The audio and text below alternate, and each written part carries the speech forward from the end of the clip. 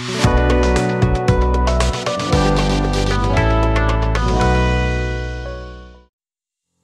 this tutorial, I will show you how to use triggers and actions, also known as rule.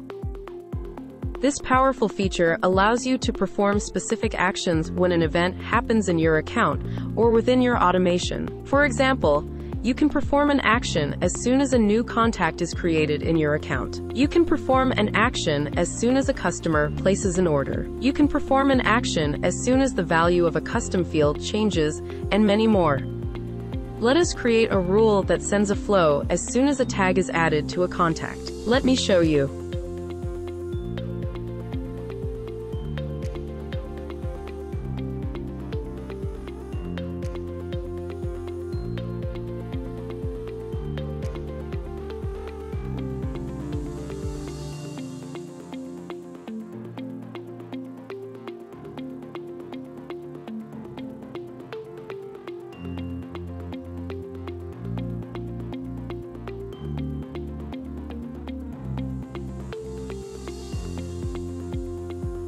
Let us create our rule.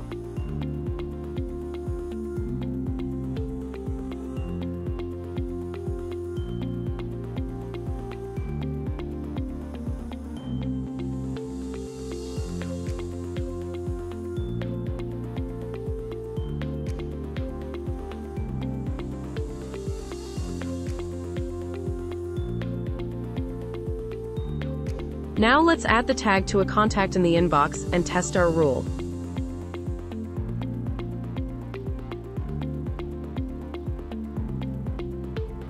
As you can see, the flow we created was sent soon as we added the tag to the contact.